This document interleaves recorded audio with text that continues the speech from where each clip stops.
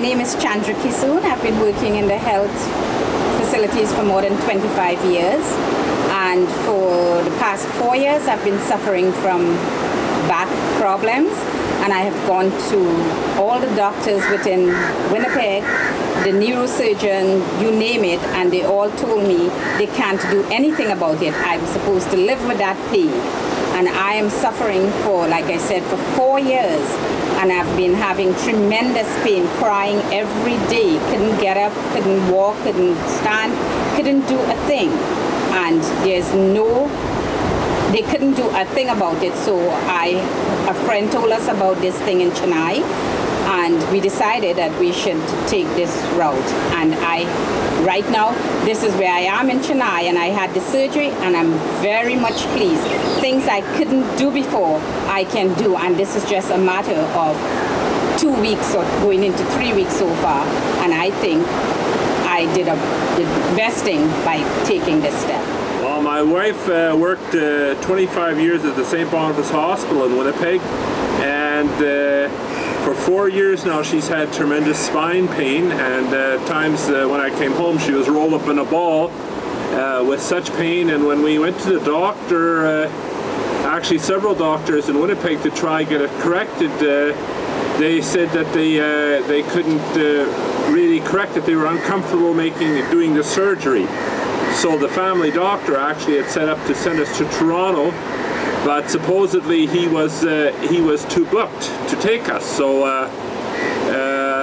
at this point in time, after 4 years of a lot of pain and agony, we were getting very fed up with the system, and we had some friends suggest to us that maybe we should look into Tourism Surgical Canada.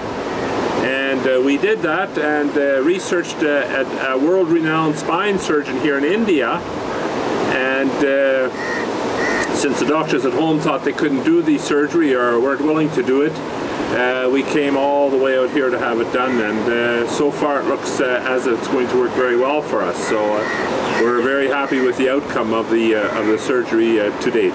When I look at the medical system in Canada and I see the millions of dollars that we're spending into our medical system, and when I'm looking at what we're getting back on all that money spent, there is something very, very wrong with our system.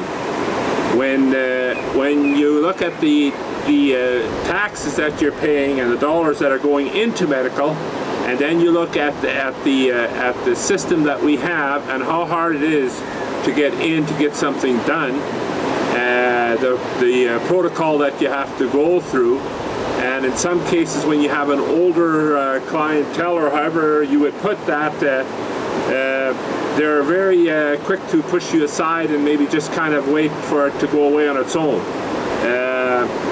But I think it's a real injustice to the people of Canada when they pay such tremendous amount of money to supposedly have the best medical system in the world.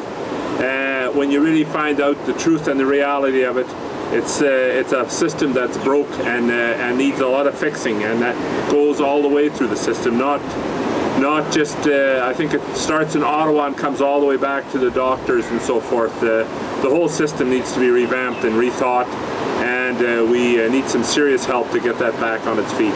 I went and got a physical for myself in Chennai here, just to because I just was concerned at my age. I'm 57 years old. I just thought that it was time to have a complete physical done, and I was surprised at how thorough the physical was.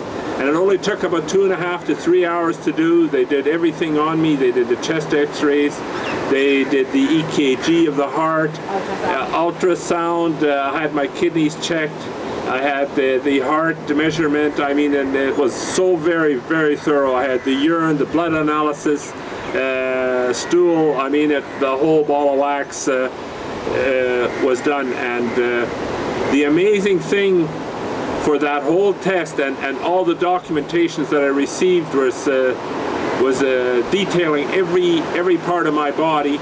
And when they were said and done, it cost me 2,600 rupees, which was about 70 Canadian dollars.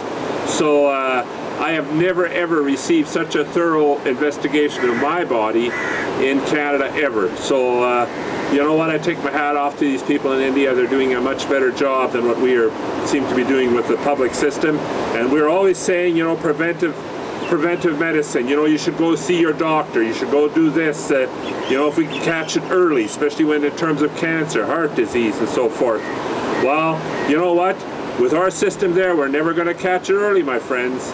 We need to do that by changing the system, because right now it is so broken that we can't go in there to get a good health check in our part of the world.